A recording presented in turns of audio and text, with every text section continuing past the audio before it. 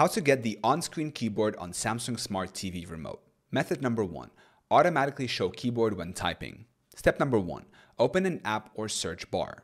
Open an app or function on your Samsung TV where you need to enter text. Step number 2. Use the remote to select the text field. Navigate to the text field using your remote's arrow keys and press Enter or OK.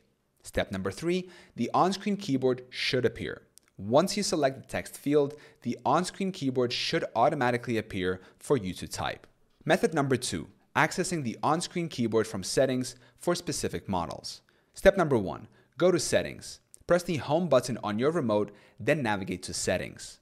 Step number 2. Open General Settings. Go to General, External Device Manager, Input Device Manager. Step number 3. Select the on-screen keyboard. Choose the on-screen keyboard option to manually enable it if needed. Additional tip, use Samsung's SmartThings app as a keyboard. Step number 1, install the SmartThings app on your phone. Download and open the SmartThings app on your smartphone. Step number 2, connect to your Samsung TV. Make sure your TV and phone are on the same Wi-Fi network. Select your Samsung TV in the SmartThings app. Step number 3, use your phone as a keyboard. When a text field appears on your TV, a keyboard option will appear in the SmartThings app, allowing you to type on your phone instead of the TV's on-screen keyboard.